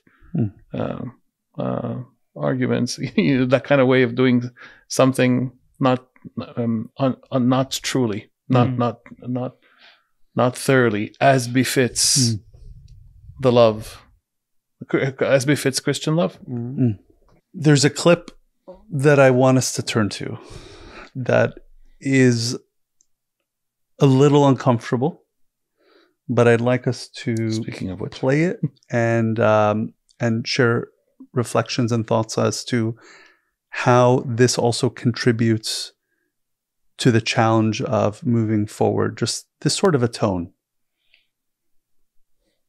I feel, and I firmly believe, that coming to the truth actually honors most my Egyptian background, because it comes back to its fullness. And I believe that anyone who leaves leaves what is broken and distorted to enter into the fullness actually fulfills with great honor their ancestors. How does it honor our ancestors to remain in darkness, to not move towards what their hearts yearned for and desired maybe in ignorance, not knowing, or maybe because of their own wounds and blindness. This is a struggle sometimes for certain catechumens coming from especially ethnic backgrounds, various ethnicities, who have strong familial ties to certain churches. I experienced this a lot when I was in Salt Lake City. I served in Salt Lake City for a few years as an assistant there. And this is a very difficult thing for Mormons. But I mean, really, Egyptian Coptics who I've received many over the years into the Orthodox Church, and Mexicans and Guatemalans and others who are leaving their Catholic backgrounds and struggle with how their families are reacting, responding to this move of theirs. But ultimately, they're honoring to the highest degree their ancestors for them going to what's higher, and therefore being, as we pray for departed loved ones, offering a more powerful prayer for them, as we do as we pray for our loved ones as Orthodox Christians. Really? Copts are being compared to Mormons yeah. in terms of the familiar, the leaving, the painfulness of the painful leaving of the familiarity. That's interesting. This is so out of touch with reality. So out of touch with reality. And it's really painful to hear, honestly. And again, where is the meat? Where is the information? Where is the evidence? What are we talking about? What is the fullness that is lacking in the Oriental Orthodox Church? And I'd rather not speak on this one. Can I jump in for a second? Yeah. I have, if you allow me, I want to give two very clear messages. The first one is to all of our Oriental brothers and sisters and our children in the Oriental Church. I want this to be very, very clear. As long as you have the life-giving Holy Spirit that was granted to you at the moment of your baptism and your chrismation, you are not blind. You have access to be able to see just as much of all of the holy men and women who came before us. You are called to be a saint, and you have the capacity to be a saint. You are not broken because you are in the Oriental Church. On the contrary, the only thing that breaks us is our sin. And the Church, the Lord has given her the capacity through the holy mysteries to be able to help you, to heal you, to renew you. And this grace is found in the Oriental Orthodox Church. If you are a person who feels like maybe you haven't surrendered to the truth, it is not because you are in the Oriental Church, but possibly because maybe you have believed a lie. And so for all of those who are listening who are from the Oriental families, everything that Father John has just presented does not in any way, shape, or form apply to you. And my message to my dear brother in the priesthood, which I recognize in the Eastern Church, Father John Mahfouz, you are harming the body of Christ, whom you love so dearly. The one that you were called to serve faithfully, you are harming. Inadvertently, possibly, unintentionally, possibly, but you do harm to the body of Christ when you speak in this way. And to suggest that the best way for Oriental Orthodox Christians to be able to honor their ancestry is to leave the darkness and come to the light, to leave the death that they have in their church and to come to life. I can understand if that is spoken to people who are unbelieving, people who don't know the Lord Jesus Christ and his salvific gospel. But to speak this to your brothers and sisters who are in the Oriental Church, forgive me, but you are causing harm to the church. And I would encourage everyone to ignore that clip because it only poses pain and harm. In preparing for this podcast, I considered pulling different quotes from different Oriental Orthodox scholars and theologians. And And I felt it was important to also present Dr. Bouteneff and Christine Cheo, because I believe it's very clear that this is not the universal teaching of the Eastern Orthodox. And it is quite disappointing that such a tone was taken. And I think it's, I hope, just a moment of weakness. But no, I appreciate what you're saying, how you said it. And I also recognize it's saddening to hear such a statement. And also, like for myself, yes, it's disappointing, but I also know for others that it could do serious harm to them. And we need to be thoughtful about and careful about the words that we use, as Dr. Bouteneff had suggested earlier. I want us just in this last segment to turn towards the path forward, because we've been speaking about some of the differences. We've spoken about terminology, where that terminology comes from, couched in history, and then some of the challenges. But there is a path forward, and there are many people that have been working for decades and praying through the centuries before the altar for a path forward. I want us to turn to a short 30-second clip from Dr. Bouteneff and get some initial thoughts on this. I think it's a question of outlook and perspective. And I finally on this, John, I would say once one is committed to genuinely exploring this, once one is committed to the possibility of enlarging the tent of who we consider to be our brothers and sisters in Christ in communion, once that becomes the goal, many of the obstacles become less thorny, less dire. Yeah. Once one is committed to enlarging the tent, right? Beautiful. There's a sense of being at home with one another and not sacrificing what we believe, our theology, right? The truth, but really reaching out in love and seeking to see the other and hear the other. Yep. I do want to jump a little bit ahead, and because Dr. Bouteneff also, he mentions the idea of how the fathers changed their opinion, and you kind of, both of you alluded to that. And so let's look at that, because I think this is potentially a controversial topic for some, but let's see what he says and get some reflections as to how this could also be considered when we look for a path forward.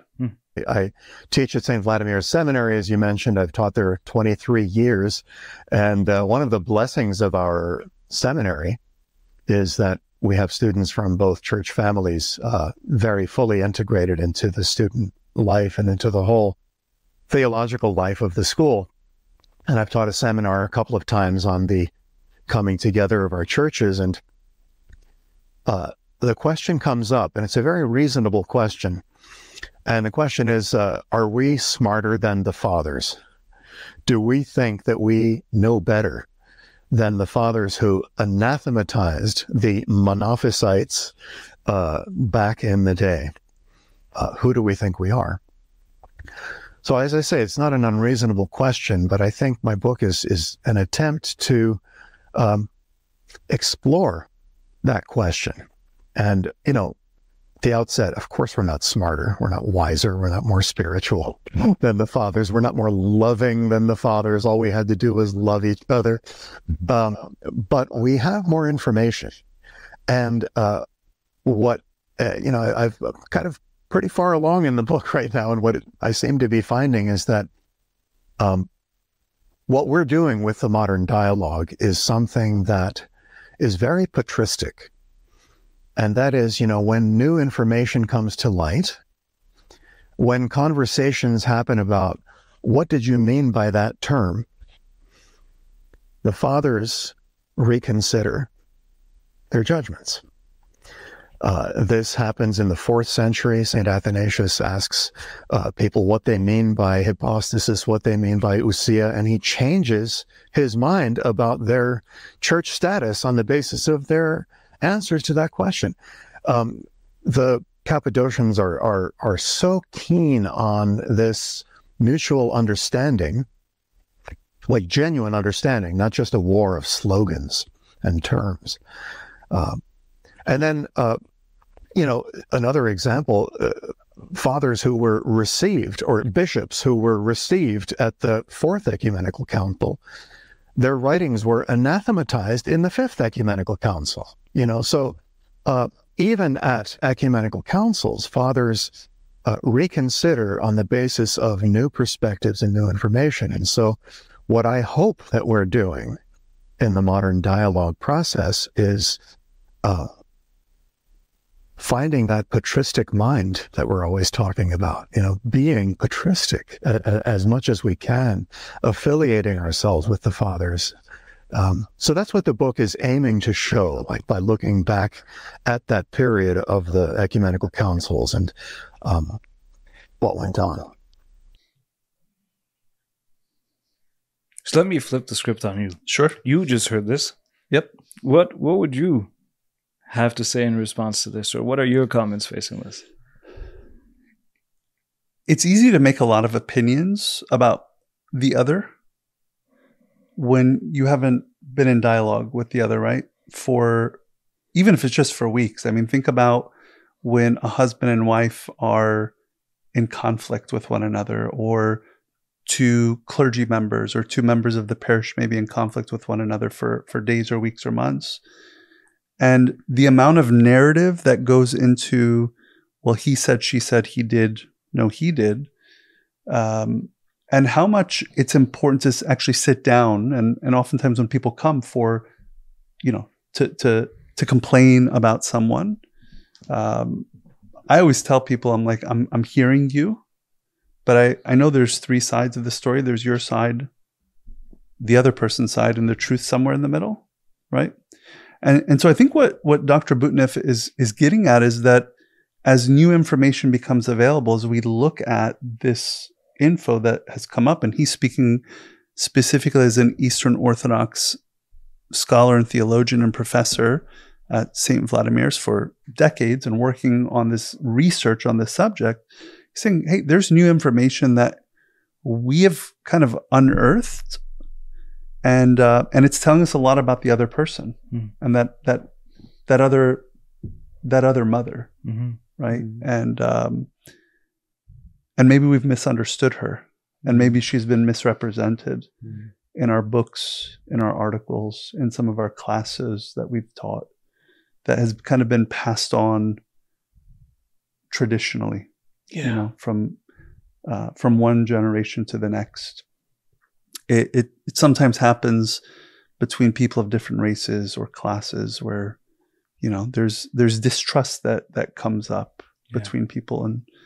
And so I think, one of the paths forward, or one of the ways that there can be a path forward, is that there would be a willingness to actually take this new information and not to ignore who we are, but to be able to acknowledge who the other is. Yeah.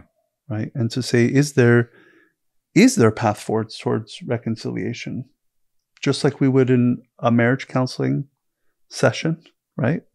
I think that we would do, hopefully, if there's conflict within a parish, and obviously on a much higher level, on a much larger level, with our two families. So if we want to actually imitate the fathers, if we go back into the centuries, how did the fathers live? Did they not communicate with each other? Was there not communication between Cyril and Nestorius? And it kept on going back and forth.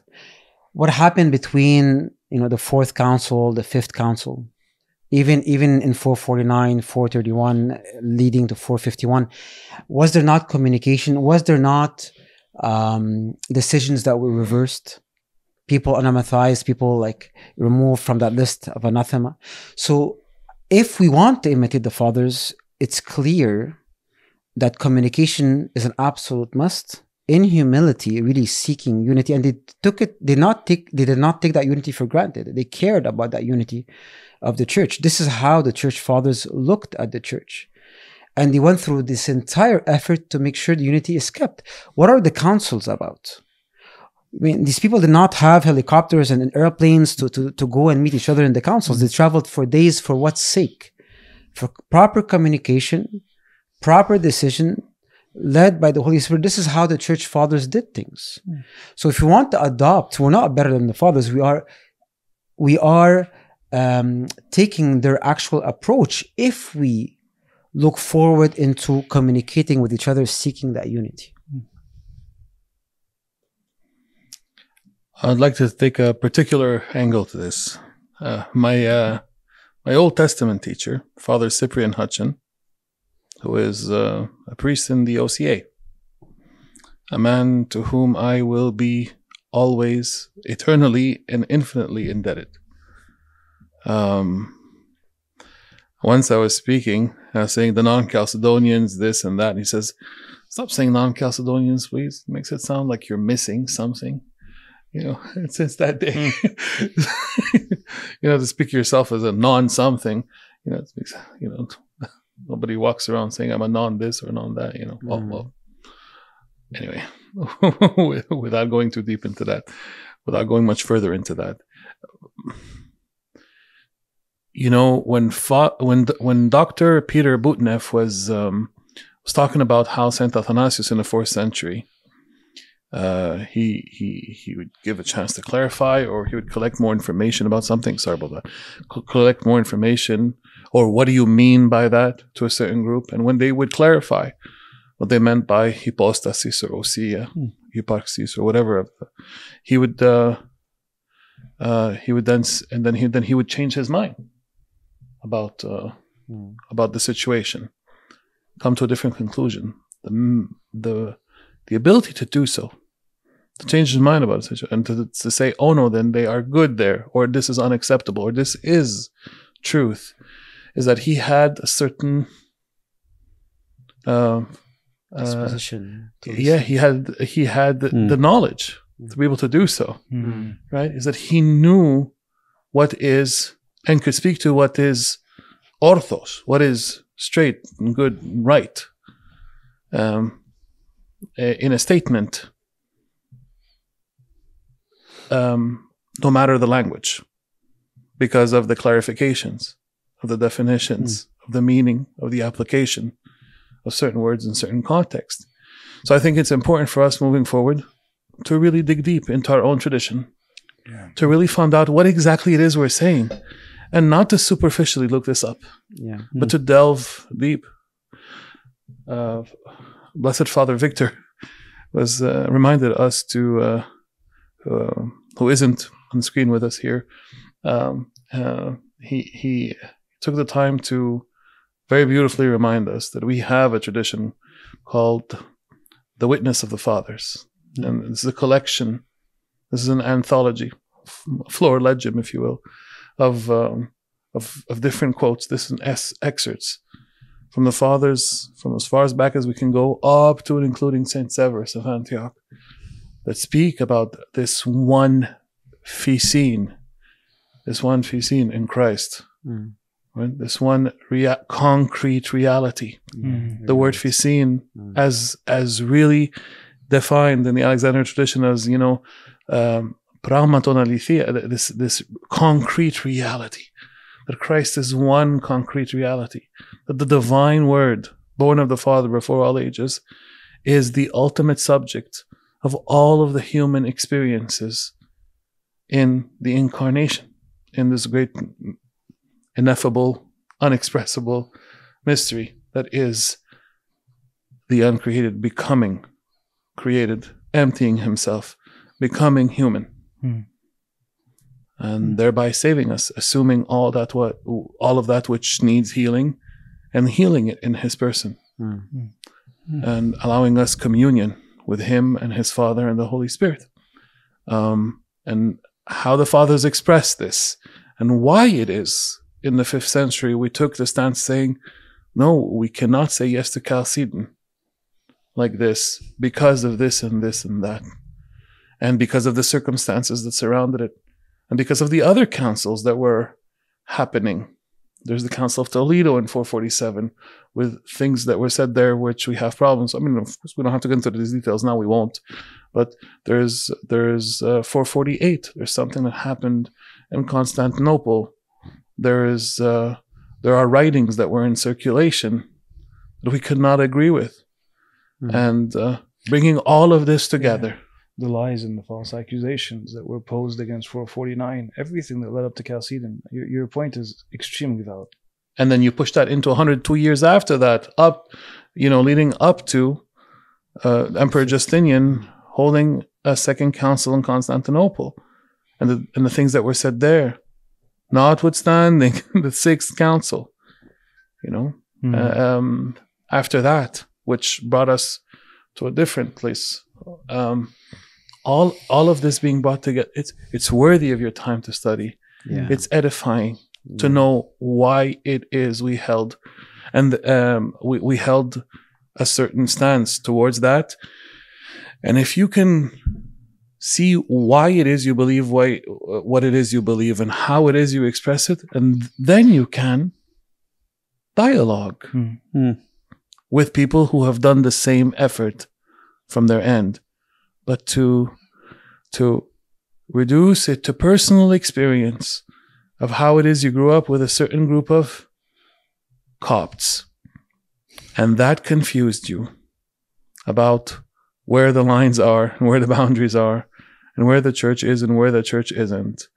And then for you to find a solution from someone who doesn't necessarily, who most certainly is not an expert on Christology. The person might be very devout to a certain tradition within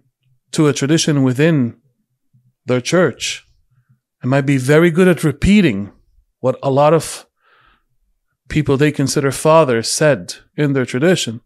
That does not mean that they have sat down with the material and discussed it and asked it for it to be clarified prayerfully and ascetically, asking God to illumine the way as they do so. Just some thoughts. Thank you. In light of the question you were posing, Father Michael, a way forward, I completely agree with my fathers. We absolutely need the wisdom of the patristic fathers. And the same Holy Spirit that led the patristic fathers before us is very much at work and very much alive in the church today. And our faithfulness is towards, and forgive me, I know this might come across as very crude, and I don't mean it that way at all, but our faithfulness is towards the Holy Spirit, who is the very life of what it means for us to believe in Holy Tradition. The Holy Tradition to us is the very life of the Holy Spirit working actively in the church. But we don't only need the wisdom of the fathers. I think we need the courage of the apostles. I love the book of Acts. And in the book of Acts, the apostles were pushed to do things that they would have never imagined God to push them to do. Yeah. When Peter is told in a vision, "Arise, Peter, kill and eat," only to realize that the Lord was sending him to the Gentiles, this blew his mind. And here he was dealing with people that he never thought. The word reconciliation and the Gentiles were probably two things that he never necessarily thought were actually going to become a reality. Fast forward a little bit later, and the great enemy of Christianity, Paul of Tarsus, is told, "Go present yourself to the apostles." And the apostles are told, "Work with him. Listen to him. I have spoken to him." And here we are giving examples of an enemy of the church who is Saul of Tarsus and the Gentiles. And that's not even the categories that exist between us and our brothers and sisters or our distant cousins, as you beautifully said in that image of two mothers. That's not even the reality between us. There is so much to work for. I think we need that courage of the apostles. I think we need the wisdom of the fathers. And I think we need to be faithful to whatever the Holy Spirit guides us to do. Well said. That there are those who would say and look at the other and say they're in deviation. And they need to turn back and acknowledge that and repent and come home. And I'm reminded of something that my patristics teacher, Father Athanasios Farok, had said many years ago. He was sharing with us during one of, I believe, St. Athanasius' third return from exile. And when he comes out of exile, there's the homoiousios controversy, and he shared with us really a beautiful insight where he said, like he gathered the groups together and said, before we debate over a word, what is it we're saying? Right? Let's figure out what it is that we're saying. Let's listen first, and then get some definition. Yeah, let's get there first. And I think what Dr. Peter Boutneff and Christine Chelot have shown us is that there are those who have done that. There are those who have sat down and looked at Christological definitions and said, what is it that we're actually saying? Yeah. And I don't think we should brush Christology under the rug, because Christology matters. It tells us not only who Christ is, but it speaks a lot about our understanding of soteriology, of what it is he has done for us. Certainly. Right?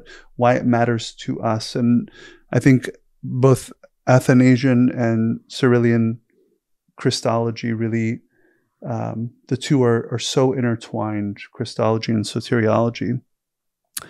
But what is it that we believe? And then, we discuss words and definitions and terms. And I think when we're so fixated in the reverse, that oftentimes, right, we're focused on who's right, and proving who's right.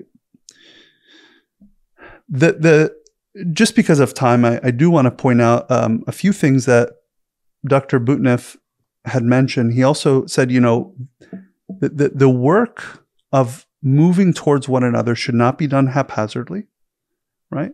There should be a sense of, are we prepared to lift anathemas? Perhaps not to acknowledge the other as a saint, but at least say, hey, we can, and I think you mentioned that as well, we can lift anathemas. And I think that was one practical advice that he gave. But Christine Chaillot had also mentioned, I thought, a few interesting points on a path forward. She suggested that, I think, something very practical for the laity. Get to know your brothers and sisters or your cousins, right? She asked a question. She said, how many of you know the Oriental Orthodox priest or parish or laity in your town, your city? Talk to their bishop. What I didn't hear her say was go visit there and make it your home, right? Because she is acknowledging still that pain that exists, that there's not a union that allows us just to hop back and forth. But what I heard her say was, go get to know them, befriend them, treat them like brothers and sisters. And I think the same goes from our side. There needs to be a willingness to say, hey, who are those people over there? And it requires a sense of confidence in who we are. Yeah. And so, yes, we need to know our faith, our Christology, but we need to not fear being in dialogue with the other.